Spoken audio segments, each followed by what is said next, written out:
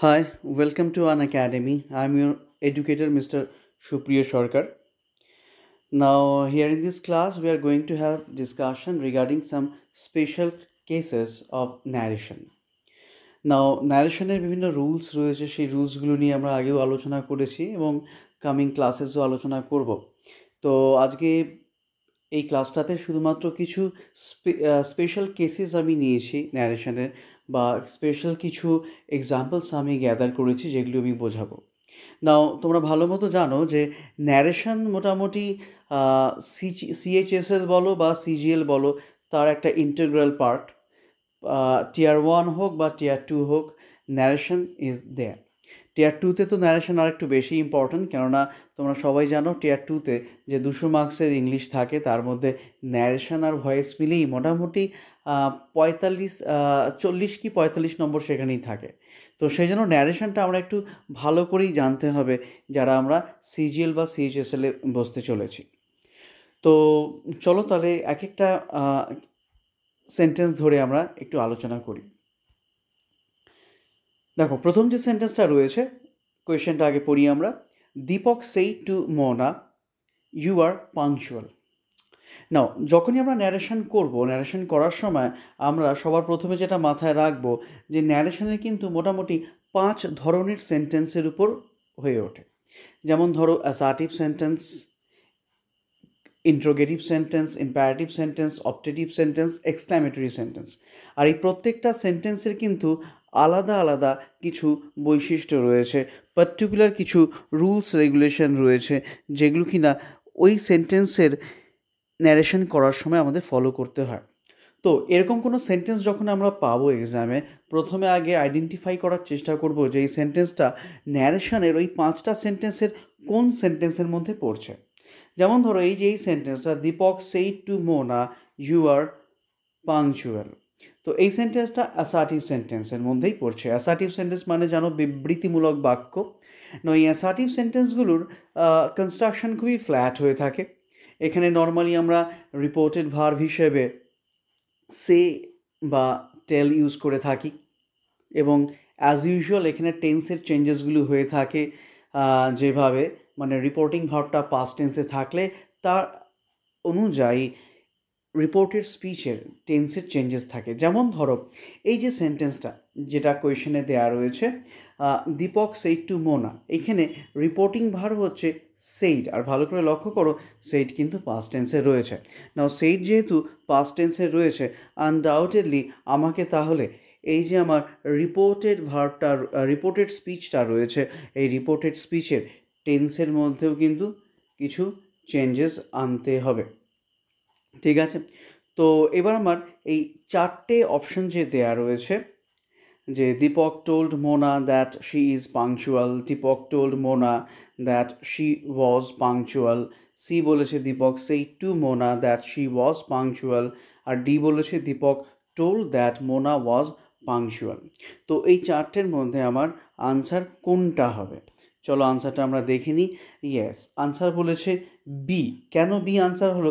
ভালো করে দেখো, এ পার্ট যেটা ছিল, এ পার্টে রয়েছে টোল্ড শব্দটা ইউজ করা হয়েছে, টোল্ড পাস্ট টেন্সে, এবং সেই অনুযায়ী এখানে রিপোর্টেড স্পিচের টেন্সে কোনো চেঞ্জ আনা হয়নি।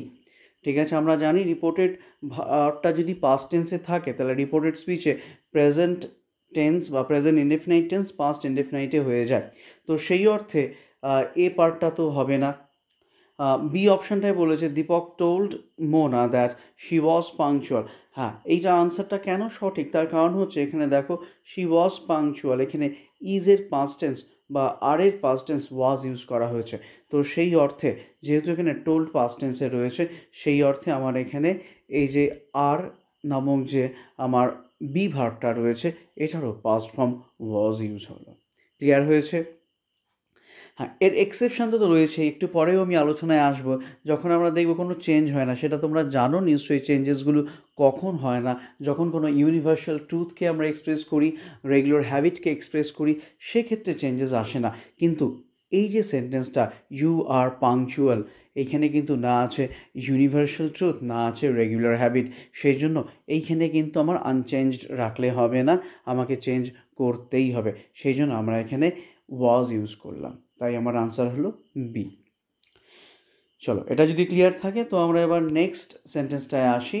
নেক্সট কোয়েশ্চেনটা কি বলেছে দেখো, I said to him let us go out for a walk.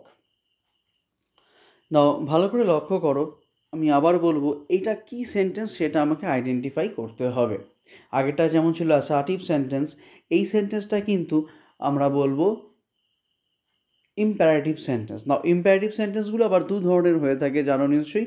Normal কিছু ইম্পারেটিভ সেন্টেন্স আছে যেখানে অর্ডার, রিকোয়েস্ট, অ্যাডভাইস এগুলো আমরা ইউজ করি, বাট এই ইম্পারেটিভ সেন্টেন্সটার দ্বারা প্রপোজাল মিন করা হয়ে থাকে। তো এই প্রপোজালযুক্ত ইম্পারেটিভ সেন্টেন্সগুলোকে করার জন্য স্পেশাল কিছু রুলস আছে, সেগুলো আমরা ফলো করব। ঠিক আছে, তো আগে চলো দেখে নিই সঠিক আনসারটা কী হচ্ছে, তারপর সেটা আমরা এক্সপ্লেইন করব। একদম তাই, সঠিক আনসার হচ্ছে ডি। এবার প্রশ্ন হচ্ছে ডি কেন হলো, এ বি সি কেন হলো না? আচ্ছা, খেয়াল রাখবে যখনই আমরা ইম্পারেটিভ সেন্টেন্সের এই প্রপোজালযুক্ত সেন্টেন্সগুলো করব, সেক্ষেত্রে রিপোর্টেড ভার্ব হিসেবে কিন্তু সবসময় প্রপোজ শব্দটা ইউজ হয়।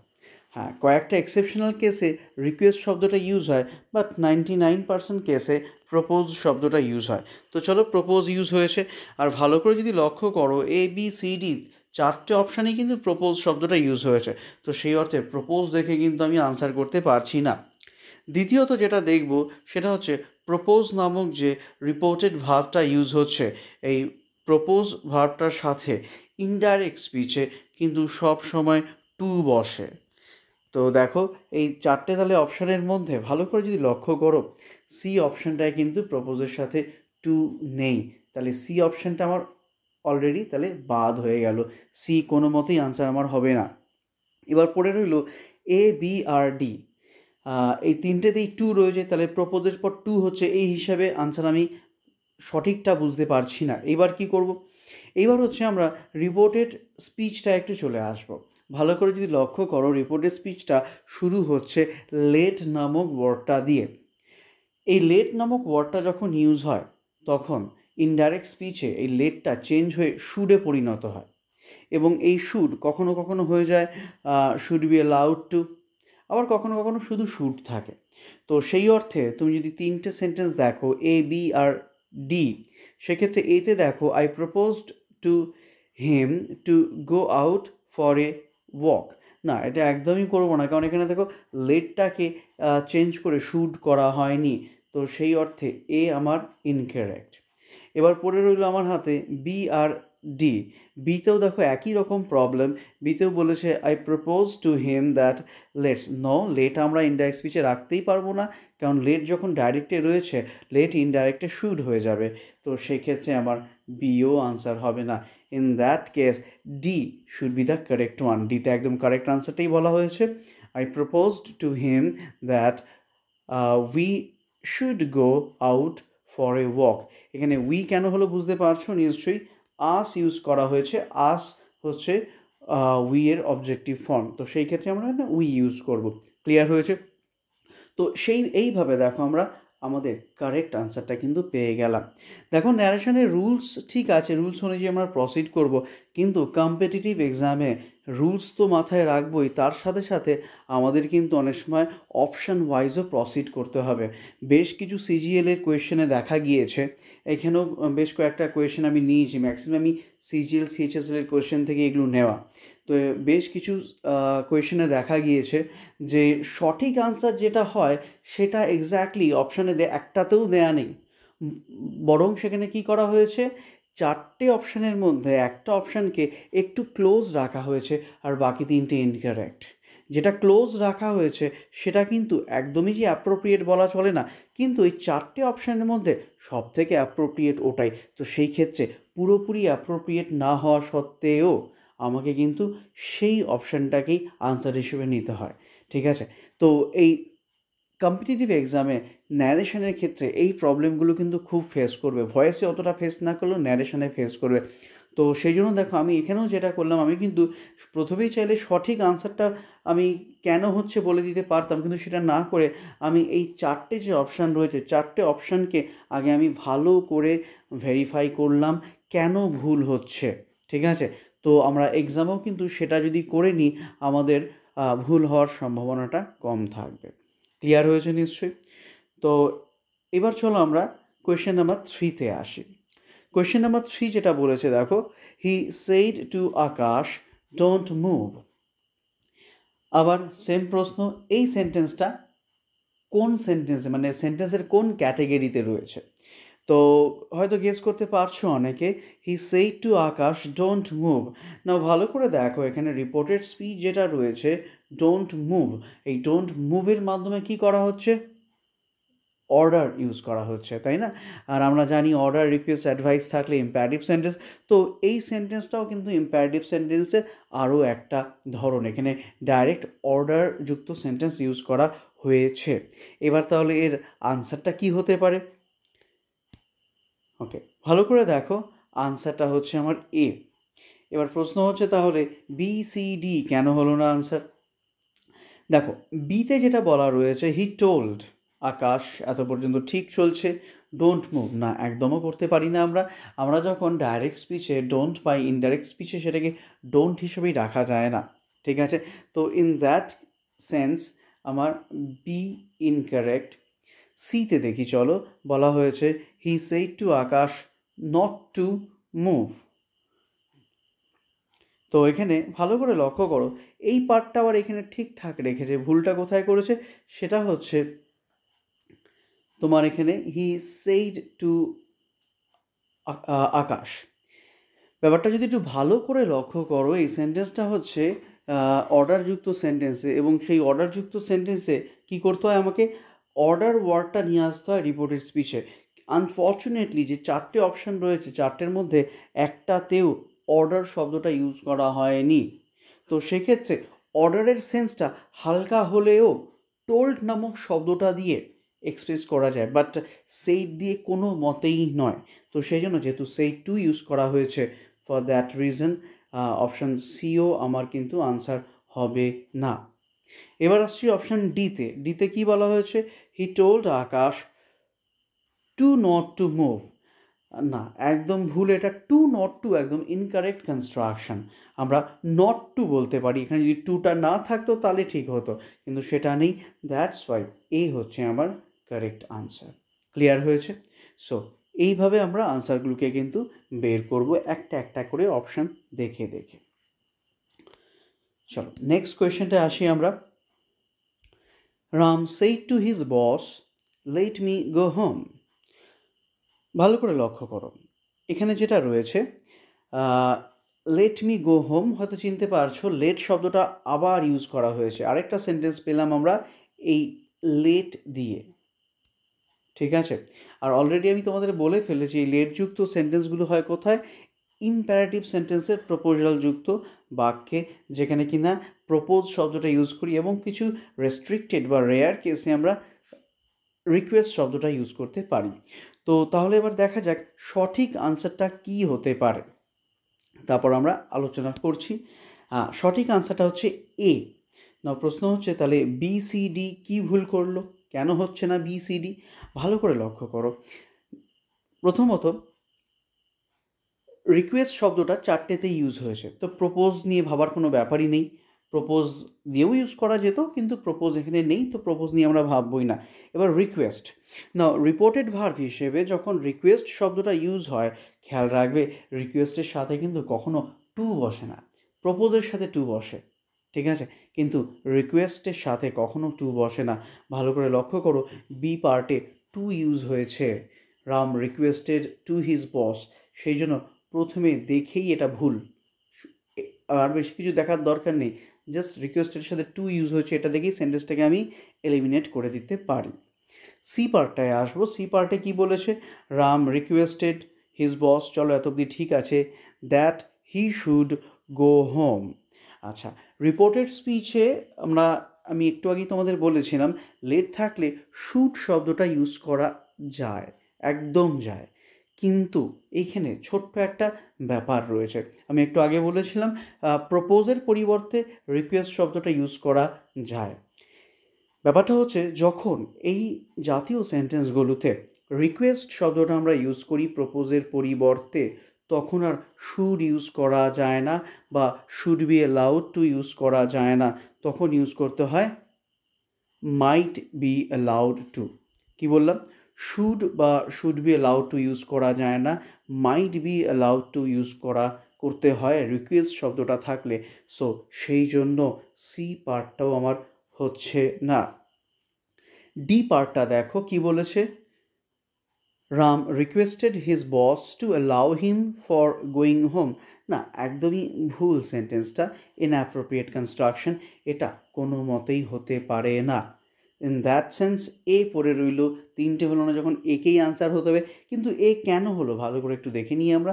বলা হয়েছে Ram requested his boss that he might be allowed to go home. দেখো এখানে মাইট বি অ্যালাউড টু কিন্তু ইউজ হয়েছে। আমি আবারও বলছি, এই লেট দিয়ে যুক্ত ইম্পারেটিভ সেন্টেন্সগুলোতে যদি তোমরা দেখো প্রপোজ রিপোর্টেড ভার্ব হিসেবে ইউজ হয়েছে, তাহলে এখানে আমরা শুড বা should be allowed to use করতে পারি। কিন্তু যদি এখানে রিকোয়েস্ট শব্দটা ইউজ হয়, তাহলে আমরা এখানে might be allowed to use করব। In that sense A is your correct answer. Clear হয়েছে? এবার আসবো আমরা নেক্সট কোয়েশ্চেনটাতে। কোয়েশ্চেন নাম্বার 5 বলা হয়েছে he said to them don't make a noise. এই সেন্টেন্সটাও দেখে বুঝতে পারছো যে এই সেন্টেন্সটা যেমন বলছে ডোন্ট মেক এ নয়েজ, তো এখানেও কিন্তু অর্ডার করা হচ্ছে। একটু আগেও অর্ডারের আরেকটা প্যাটার্ন আমরা পেয়েছিলাম, এটা হচ্ছে অর্ডারযুক্ত সেন্টেন্সের আরেকটা ভাগ, যেখানে আমরা দেখছি অর্ডার করা হচ্ছে বাট ইন নেগেটিভ ওয়ে। ঠিক আছে, নেগেটিভ সেন্টেন্স ইউজ করা হয়েছে। তো এইখানে আমরা কি করব? তো ভালো করে দেখো আমার এখানে আনসার কি বলছে। আনসারটা হচ্ছে বি। কেন বি? এই সেন্টেন্সটা, এই অপশানটাকে দেখো, বলেছে হি টোল্ড দেম। ঠিক আছে, টোল্ড দেম করা যেতেই পারে। টু নট মেক নয়েজ, না, একটু আগে আমি বললাম টু নট ওইভাবে ইউজ করা যায় না। ঠিক আছে, তো সেই অর্থে আমরা এটাকেও ইনকারেক্ট হিসেবে ধরবো, তাই এটাও ভুল। সি পার্টটা দেখি এবার, মানে সি অপশানটা দেখি আমরা কি বলেছে, he asked them to not to. আবার একই ভুল, টু আগে বসবে না কখনো, নট টু ইউজ করা যেতে পারে। ঠিক আছে, তো সি আমার আনসার হচ্ছে না। ডিতে কি বলা হয়েছে, হি begged them not to make a noise. No, begged them এখানে আনার কোনো দরকার নেই, এখানে জাস্ট অর্ডার করা হচ্ছে বা জিজ্ঞেস করছে। তো সেক্ষেত্রে আমরা বেগ শব্দটা কোনো মতেই আনতে পারি না রিপোর্টেড ভার্ব হিসেবে, দ্যাটস ওয়াই এটাও ভুল। তাহলে আমার সঠিক আনসারটা হচ্ছে অপশান বি। বিতে দেখো ভালো করে, he asked them not to make a noise. এখানে আমি আস্কড ইউজ করেছি। হ্যাঁ, এখানে অর্ডারযুক্ত অর্ডারও থাকতে পারতো, তাতে কোনো অসুবিধা নেই, অর্ডার হলেও সেন্টেন্সটা কারেক্ট হতো। কিন্তু আস্কড রয়েছে, তাতেও কোনো ভুল নেই, আস্কড একদমই কারেক্ট। এবং পরের যে পার্টটা ইউজ করা হয়েছে দেখো, not to make a noise, একদম ঠিকঠাক কনস্ট্রাকশন নেগেটিভ সেন্টেন্সের জন্য। চলো এইবার আসছি আমরা নেক্সট সেন্টেন্সটাতে। কোয়েশ্চেন নাম্বার 6 বলা হয়েছে জন said to me wire have you been last night.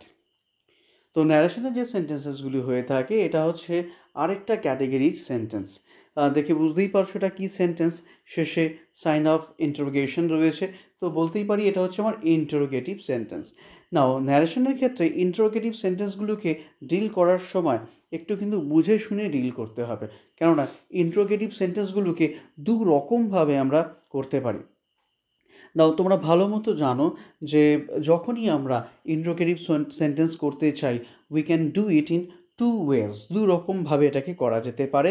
একটা হচ্ছে আমরা অক্সিলিয়ারি ভার্ব ইউজ করে ইম্পারেটিভ সেন্টেন্স, আমরা ইন্টারোগেটিভ সেন্টেন্স করি। আবার আমরা কি করি, WH ওয়ার্ড ইউজ করেও কিন্তু ইন্টারোগেটিভ সেন্টেন্স করি। তো সেক্ষেত্রে WH ওয়ার্ডের ক্ষেত্রে একটা রুল হয়ে থাকে, অক্সিলিয়ারির ক্ষেত্রে একটা রুল হয়ে থাকে। বলা হয়ে থাকে যখন কোনো ইন্টারোগেটিভ সেন্টেন্সের রিপোর্টেড স্পিচটা অক্সিলিয়ারি ভার্ব দিয়ে শুরু হচ্ছে, সেক্ষেত্রে আমরা কি করব, সেক্ষেত্রে ইফ বা ওয়েদার দিয়ে শুরু করতে হয়। আর যদি WH ওয়ার্ড দিয়ে শুরু হয়, তাহলে সেটা WH ওয়ার্ড দিয়েই শুরু হয়।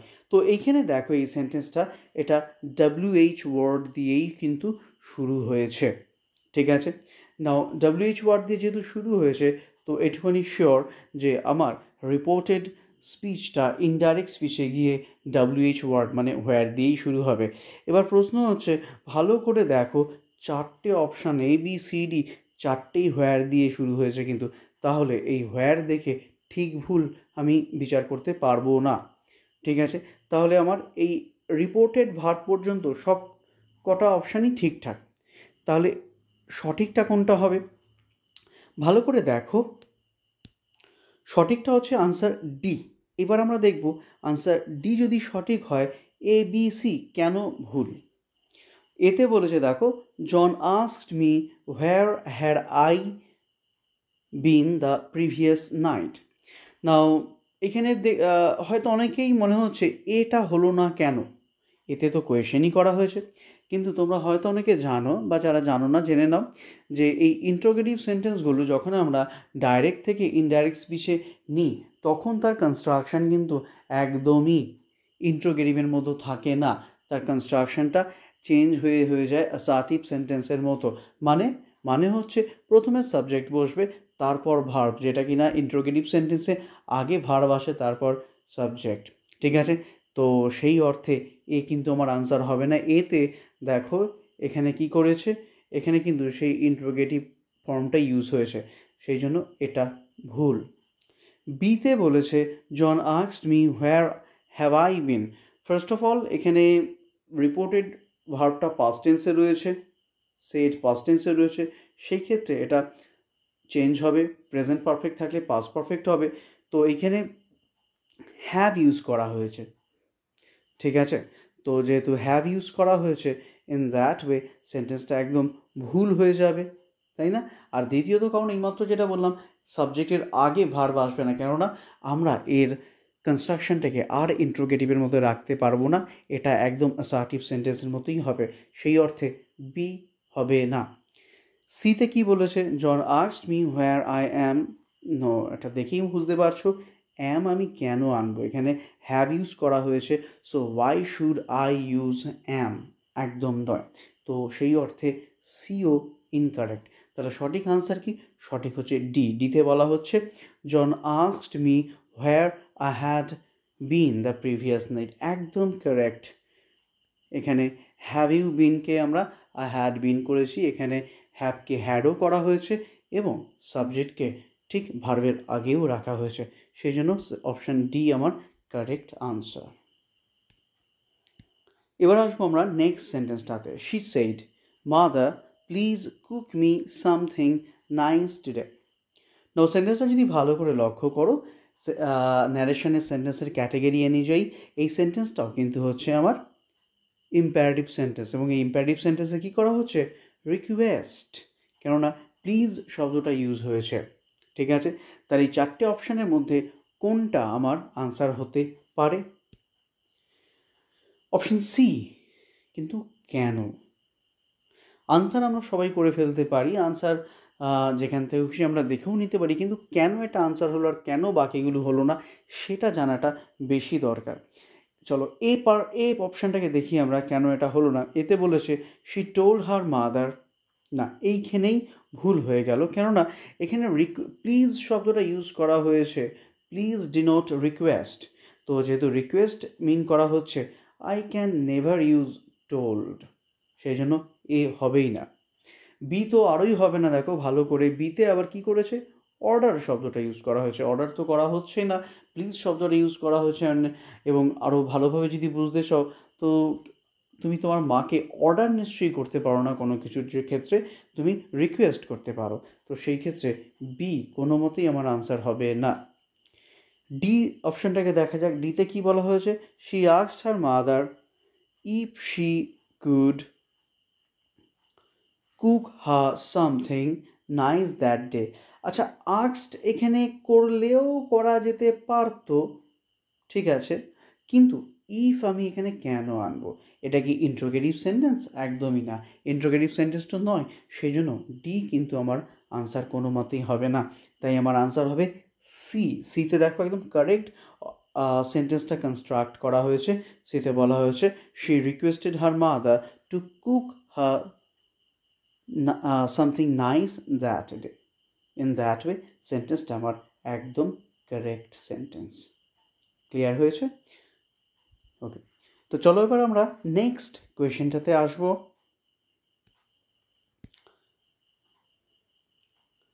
নেক্সট কোয়েশ্চেনটা, কোয়েশ্চেন নাম্বার 8 কি বলেছে দেখো, the convict shed let me speak freely please. তো এখানে এই সেন্টেন্সটা তোমরা খেয়াল করছো হয়তো লেট দিয়ে শুরু হচ্ছে, লেট দিয়ে আমরা আগেও দু একটা সেন্টেন্স পেয়েছি, ঠিক আছে। নাও সঠিক আনসারটা কি হবে বা এটার ন্যারেশনটা চেঞ্জ আমরা কিভাবে করব? আনসার হচ্ছে সি। এবার আনসার সি কেন হলো, এ বি ডি কেন হলো না? চলো দেখা যাক এক এক করে। প্রথমে এতে কি বলেছে দেখো, the convict suggested that he must be allowed to speak freely. ভালো করে লক্ষ্য করো, আমি একটু আগেই যখন আমি তোমাদের বলছিলাম তখন আমি বলেছিলাম কিন্তু যে লেট থাকলে আমরা মাইট বি অ্যালাউড টু আনতে পারি, আমরা শুড আনতে পারি, শুড বি অ্যালাউড টু আনতে পারি, কিন্তু must be allowed to, no, this is incorrect. Must be allowed কখনো হয় না, মাস্ট ইউজ করবো না আমরা, সেই জন্য এই সেন্টেন্সটা কিন্তু একদম ভুল সেন্টেন্স। বি সেন্টেন্সে কি বলা হয়েছে, the convict requested that he must be again. Request use করেছে ঠিক আছে, কিন্তু আগেইন এখানে মাস্ট নিয়ে চলে আসা হয়েছে, তো ফর দ্যাট রিজন হবে না এটা আনসার।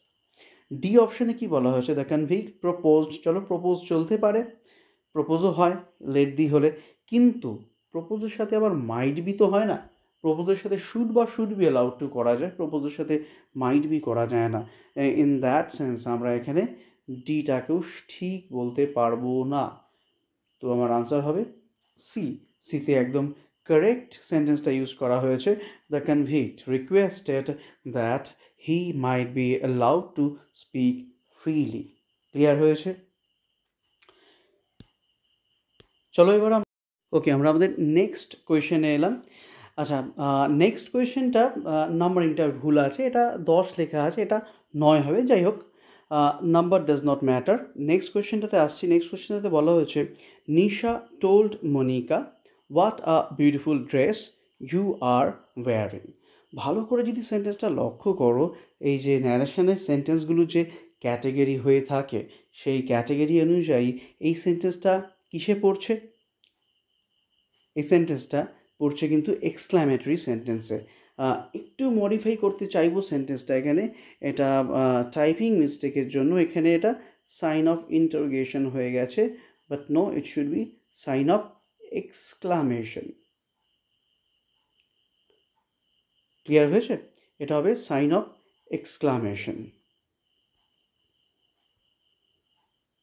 Sign of exclamation. তো যাই হোক, তো সঠিক আনসারটা আমরা কি করব এটা, তো দেখা যাক সঠিক আনসারটা।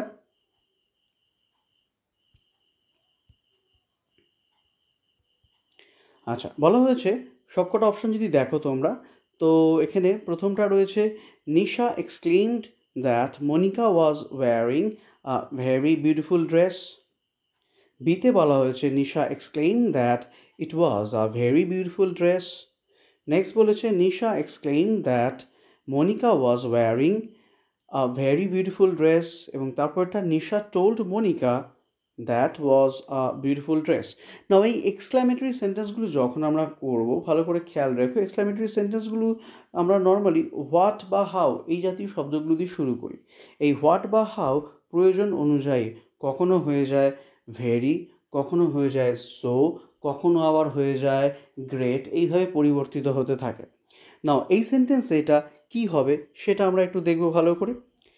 চলো একটা একটা সেন্টেন্স করে আমরা দেখি। প্রথম সেন্টেন্সটা বলেছে নিশা এক্সক্লেইম that Monika was wiring a very beautiful dress. তো সেন্টেন্স কনস্ট্রাকশন অনুযায়ী কোনো ভুল এখানে দেখা যাচ্ছে না। এক্সক্লেইম, টোল্ডকে পাস্ট টেন্সে নিলে এক্সক্লেইম করতে হয়, তো এক্সক্লেইমড এখানে ইউজ হয়েছে, ইন দ্যাট সেন্স এটা ঠিকঠাক আছে।